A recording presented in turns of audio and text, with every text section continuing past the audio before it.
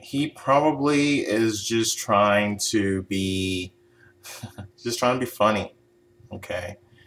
He's examining your face, he's just trying to be unusual, different, quirky, strange, okay? That could actually mean that he actually has some kind of liking for you too, some kind of funness for you.